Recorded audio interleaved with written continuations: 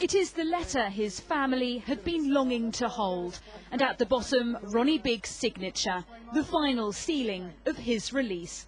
My father shook hands with all the prison guards, and as they all said goodbye, he just went, "Go away." So, it was a pretty special moment.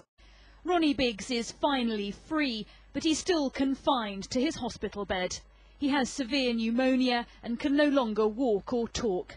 It was his illness that brought him back to Britain and back into custody, and it was eventually his deteriorating health that persuaded Jack Straw to set him free. The letter from the Ministry of Justice reads, "The Secretary of State has decided to grant you release on compassionate grounds," a decision not welcomed by some who feel he should still serve his sentence. Whether Biggs is ill, whether he is elderly, whether he is contrite, whether he is contemptuous even, it doesn't matter. These things are irrelevant.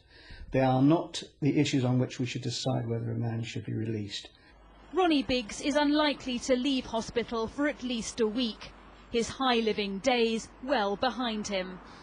Depending on how long he survives, he's retiring completely from public life. This is not going to be turning into a media circus.